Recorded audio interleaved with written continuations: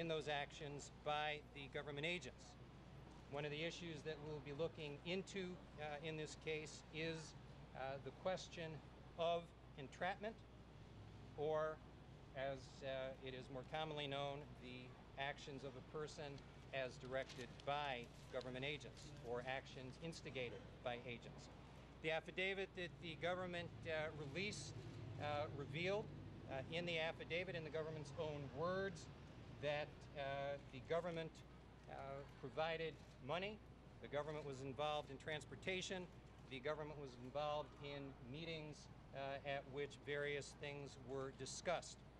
One of the issues that Mr. Sadie raised in the court appearance that was just concluded involved the fact that at one of the very early meetings in the case, the affidavit says that the recording equipment failed.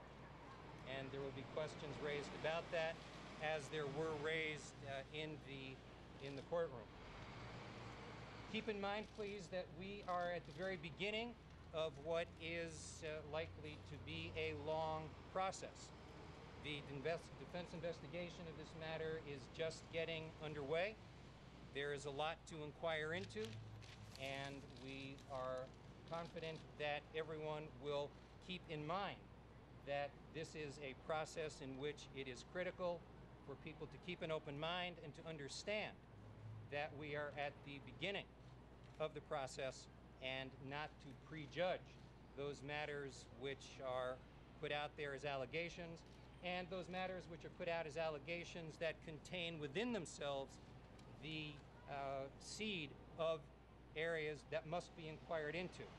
Entrapment, and as Mr. Sadie indicated in the courtroom, the timing of the arrest, why things waited until that point.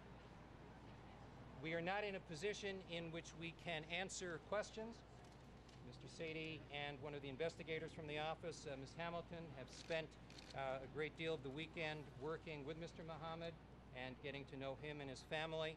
And as things unfold from here on out, they will be unfolding in all likelihood in the courtroom, through court proceedings, and in court papers. There's not much that we can say beyond that, and we thank you for your interest. Can you tell us what his mood is? There is not much more we can say beyond what I have already said. I'm sorry.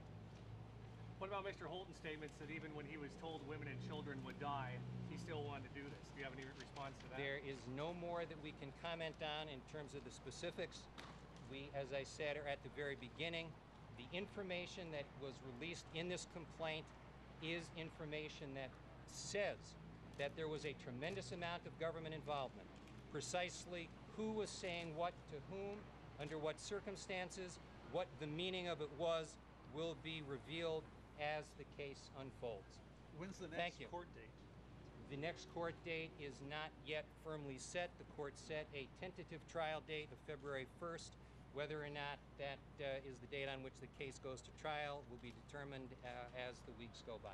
Steve, you did say that you meant by the timing, the last issue you raised was the timing of the arrest. And by that you mean why they waited so long? Just to clarify.